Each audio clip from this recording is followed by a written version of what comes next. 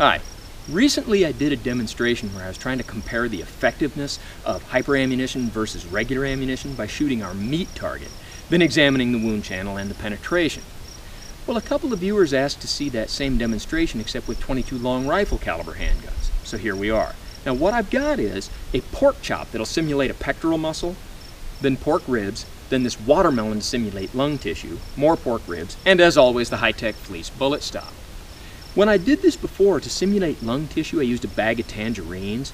Well, now it's later in the season and I can get watermelon, which I think as a simulation for lung tissue, the watermelon will be just as good, if not better.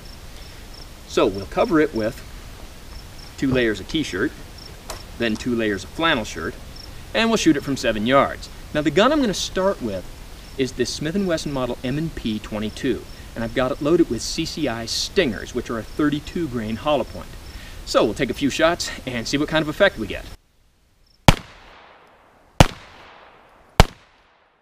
Well, I got the watermelon torn apart, so let's see how we did. First, only one of the bullets actually hit a rib on the way in, and it broke that rib in several pieces. Went through, chewed up our watermelon fairly good. Now, none of them penetrated the ribs on the back. They were all stopped by the ribs, and I only recovered 1 bullet. I don't know where the others went. The 1 bullet that I did recover is mushroomed out flat, and I'll show you a close-up of that in just a second. So it looks really effective, and although they didn't penetrate the entire way through, they certainly penetrated everything that was vital and mushed up our watermelon lung tissue pretty well. And there you can see the 1 CCI Stinger I did recover, and it is mushroomed out flat. Now we'll repeat that using CCI Mini Mags, which are a 36 grain hollow point.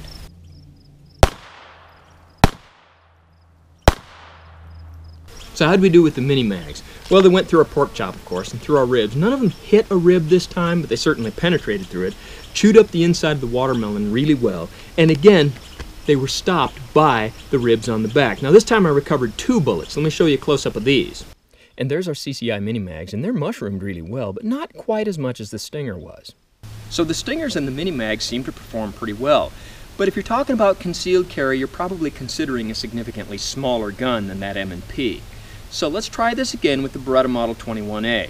Now, as we've seen in previous demonstrations, with this short barrel, we're not really reaching expansion threshold for .22 hollow points.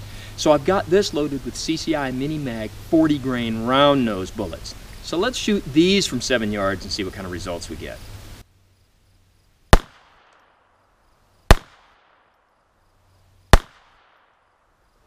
So how did we do with our Beretta Model 21A?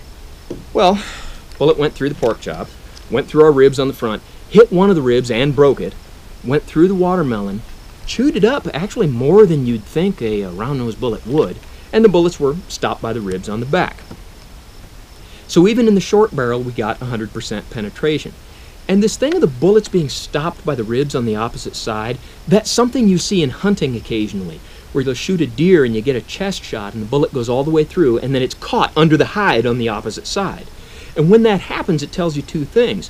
1, that your bullet expended 100% of its energy in the target, and 2, that it penetrated everything vital. Now, this is where I have to bring up a controversial topic.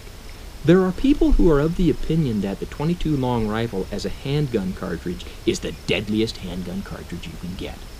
And they justify that by the notion that it's going to go through a chest cavity, hit the ribs on the back, ricochet back to the front, hit the ribs on the front, ricochet back to the back, and it's just going to pinball around in there causing all kinds of damage. Okay. Every bullet I fired today was stopped by the ribs on the back. Some of them were hung up in there, some of them just fell and they were on top of that barrel, some of them fell into the gravel and I couldn't find them. But their energy was completely expended. They had no energy to bounce back through this watermelon. The idea that a bullet is going to ricochet off a rib is not 100% fiction. I have seen that occur, but that's when I was shooting an 800-pound cow buffalo with a muzzle-loading rifle, and the bullet went clear through, hit a rib on the opposite side, fractured, and one of those fragments went about so far. I mean, it's not even worth talking about. So it's not 100% fiction, but pretty close. But that having been said, although the .22 is certainly not the deadliest handgun round out there, I mean, is it as powerful as a 9mm or a .40 Smith & Wesson? Not even close. But with the results we have here today, it's a lot more powerful than a lot of people think it is, and it is not to be underestimated.